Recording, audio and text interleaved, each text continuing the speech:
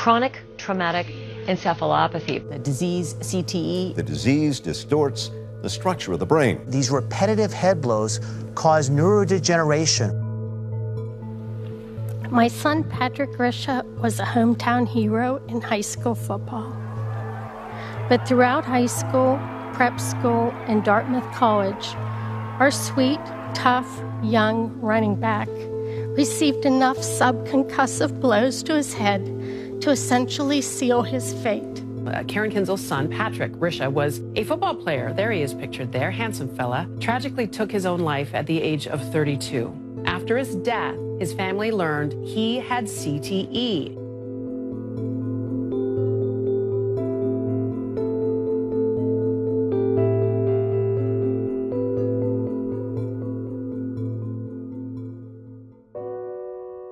When he was first born, I took him to the window at McGee Hospital. It was a beautiful sunny day and you could see out over Pittsburgh.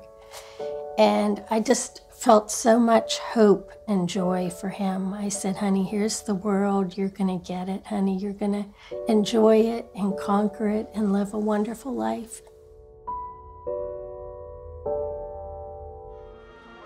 We were a football family. His dad was a coach. I would cheer and yell and, do all the things the football mom does. I was like really into it. He always had the ball and they called him the horse. And the coach said, we're gonna ride Risha to the playoffs. We're gonna ride that horse till we win. He was very brave. He got hit a lot. He got hit constantly, 60 times a game maybe. He came home, he looked like a red piece of meat. But he loved it and he was so good at it. But there was always that fear that he could get paralyzed and that would scare me. But I never dreamed it could be a brain injury. Patrick was very excited to be at Dartmouth, but by his junior year, I think he was becoming reclusive and things were starting to just, be hard for him, difficult. He was having a hard time dealing with coaches. Every now and then he would just get angry about the silliest thing, and that wasn't like him. He was never like that. I would not know about CTE if it weren't for Ann McKee. CTE is a disease that can rob you of your life, even at a very young age, like Patrick Grisha. It's a neurodegenerative disease. And what that means is that the disease continues to progress over time. And once it's started, once it's triggered and it's taken hold in your brain, it's going to gradually get worse the longer you live. And there's nothing much you can do about that. The CTE is triggered by repetitive brain trauma, and that can be repetitive impacts like concussions and subconcussive hits. So most of the hits to the head, be it soccer, be it football, be it ice hockey, tend to be to the frontal lobes. And those are really important brain areas for self-control, for decision-making and impulse control. It's also important in emotion regulation. Things like depression become worse with frontal lesions, and just basically decision-making. Living with someone that has CTE is scary. It's scary for them. He just couldn't stop the madness, and it truly is madness. He needed help, but he didn't know what he needed. His mind was unwiring, and he knew it. I remember him literally asking me, I just don't understand, what's going on with, my brain, right? He's just I can't, read anymore. It was the day of the christening for Peyton, and everybody was scurrying around getting ready and getting dressed, and Patrick couldn't tie his shoes. And I'm thinking, what the heck? I mean, he's a superstar. He's graduated from Dartmouth. It stuck with me. The best thing about Patrick is that he always made sure I was okay, no matter what. No matter if we were dating, not dating, he was the go-to guy. You could call him and he was still going to be there for you because that's just the kind of person he was. But as the disease progressed, he couldn't play with him. He really couldn't do anything at all with him. So it was sad to watch. And again, not knowing that it was a disease, I thought it was a choice that he made to just not want to be there.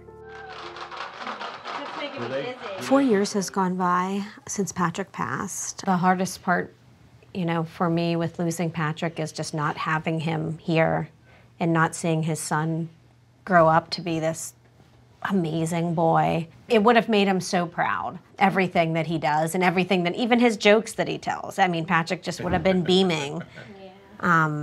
So, I mean, for me... And they would have been conspiring to do different tricks to us. We would have been, things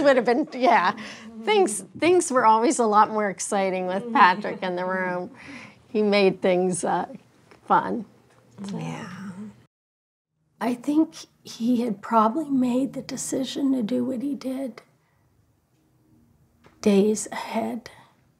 And I think he was working towards it. And I think maybe that's why he made the phone calls. And somebody said he called you because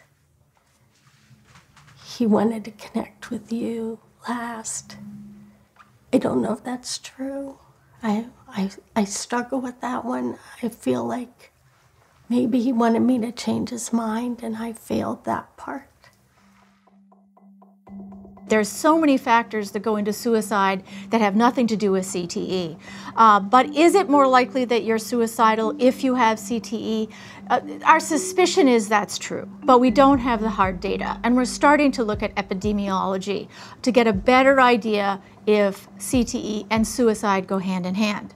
There is evidence in the literature that trauma, even a mild trauma like a concussion, increases your risk for suicide.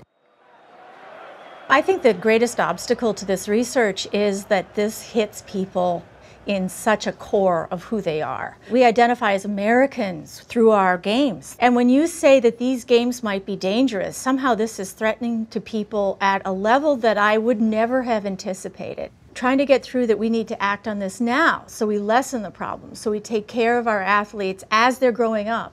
I love the game of football, but I love my players more.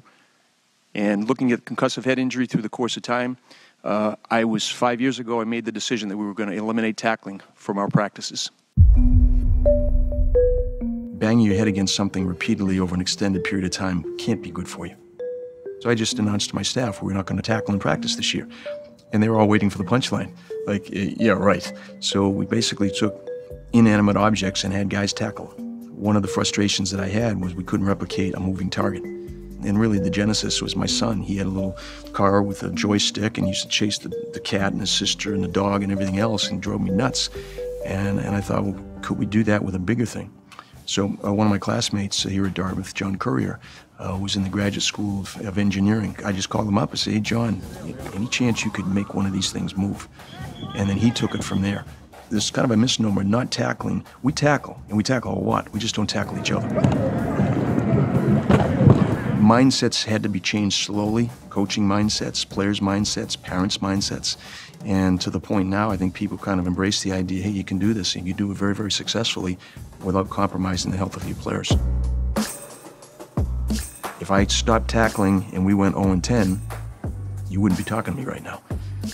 We stopped tackling and we had success. Dr. McKee and the Boston Concussion Group, they're just so passionate about what they're doing.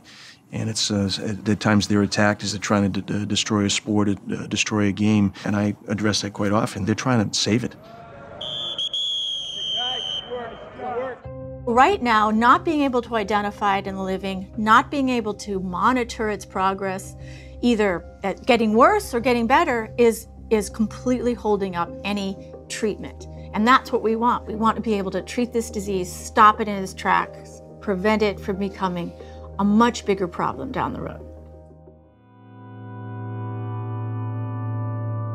Doug and I are here to present about chronic traumatic encephalopathy, CTE. So we're hoping to reach a lot of people here and tell them about CTE and why it's probably in their lives and they just don't know it. Hi there. Karen, nice to meet you. Nice to meet you. The last thing that Karen and I are professional speakers.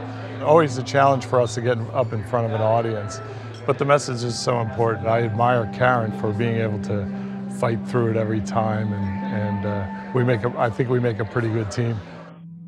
It's a long grieving process. I mean, the pain I went from actually screaming, daily screaming a lot, to now the pain swells up, but it's further and further apart.